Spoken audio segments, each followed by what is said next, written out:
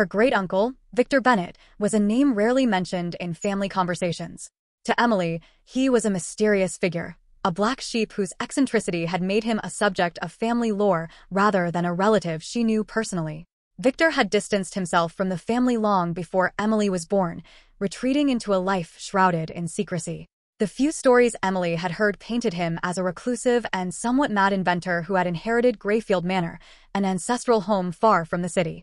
Growing up, Emily had been fascinated by the scant tales of Victor and Greyfield Manor.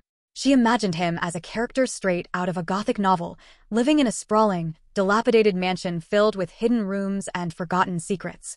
These stories were fuel for her imagination, but she never truly believed she would have any connection to them.